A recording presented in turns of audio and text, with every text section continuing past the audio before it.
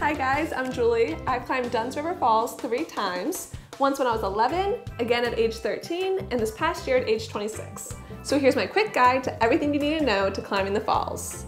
Dunn's River Falls is probably the top attraction in Jamaica, so you won't have any problem finding an excursion to take you there.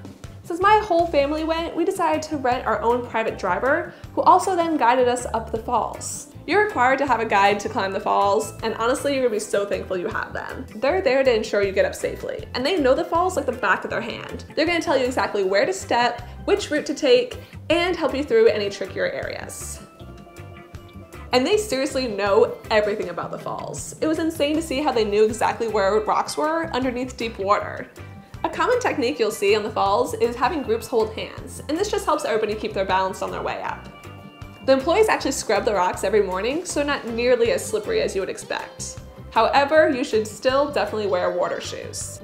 Some people in my group bought the cheap water shoes on the side of the road, or some had water sneakers, and then I wore my Chacos. And honestly, they all worked about the same.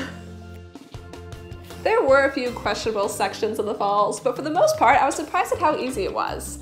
Our group made it up in an hour and a half. If you're mildly fit, you really shouldn't have any problem. Remember, I did this back when I was 11, and my parents this time around are 60. Just as a heads up, you will get fully submerged in water. There's parts of the waterfall that level out to waist-high pools that you have to walk through. So of course, wear whatever you're comfortable with, but I would recommend a swimsuit. You can leave your clothes in the car, or there's lockers on site. Do bring your waterproof camera, but make sure that you can secure it somehow so that you can be hands-free when you're climbing. The guides are more than happy to take your pictures for you, and they know all the best spots. Some other quick tips: to avoid crowds, check what days cruise ships visit the island, and avoid planning your trip for that day.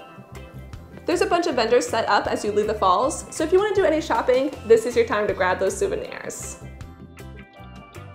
I hope you found this video helpful. If you have any questions, feel free to drop them in the comments and I'll get back to you. Thanks so much for watching, and enjoy your time in Jamaica.